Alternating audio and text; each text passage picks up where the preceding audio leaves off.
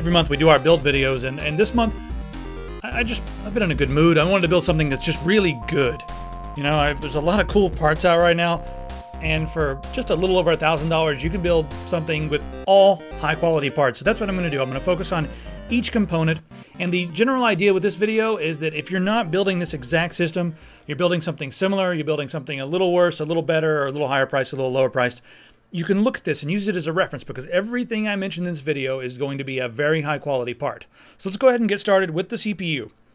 And by the way, this one's going to be used for not just gaming. This is a system that could be used for gaming, for editing, for productivity.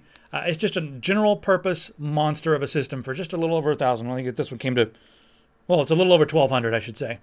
So for a little over $1,200, you're going to get an epic system. Starting off, I'm still using the Intel i5-2500K. You know what? I've also got one of the 3570Ks. If you're not going to be overclocking and you're going to be doing a lot of rendering and video editing, I highly recommend one of these. But if you are going to overclock and you're going to be playing some games as well, there's no sense in spending the extra 20 bucks. I mean, if they're the same price, maybe, but the 2500K is a really awesome part, and I'm going to use it in this machine. And I'm also going to take a Cooler Master Hyper 212 Evo and throw that on there. It's only like 27, 28 bucks, and that's going to allow us to overclock just a little bit. I mean, it's not way better than the included heatsink, but you know, it's good enough that we can overclock. I'm going to grab the Asrock Z77 Extreme 4 motherboard. It's loaded, and here's the deal with this. There's a lot of Z77 motherboards that I like. There's a lot that possibly I like better than this one, but I cannot find one in this price range that gives me more for the money. It's also very highly rated. It's just a lot for the money, okay? For $134.99, you're getting like $170 worth of motherboard. So that's what you get with the Asrock. The memory, I'm going to grab g.skil Ripjaws X Series, 16 gigabytes of that. This is DDR3 running at 2100 megahertz. It's just really high quality memory. Also check that cast latency, make sure that's nice and low. So whenever you're looking, that's what you want to look for. Read some reviews online. This one's highly rated, so I'm going to go for that one.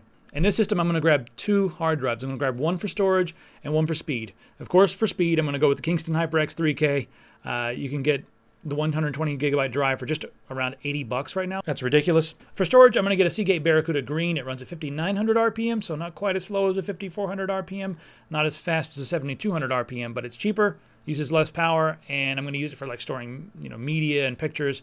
If you're just streaming movies, you're not going to need anything faster than that. If you want to, you know, have faster game load times, grab a 7,200 RPM drive or a bigger SSD and forget the regular hard drive.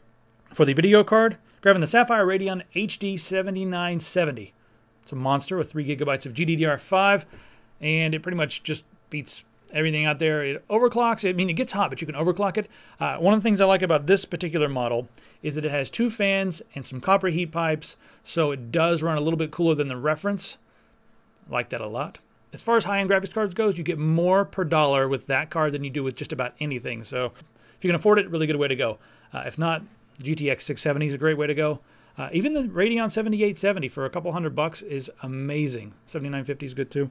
For the case, I'm grabbing the NZXT Tempest 410 Elite. I'm going to grab the black one just because that's what I like, but you can grab whatever you like. I like their Tempest line. Very clean. No silly shapes and sizes, just clean. Really good airflow on these as well. And you've got USB 3 on the front.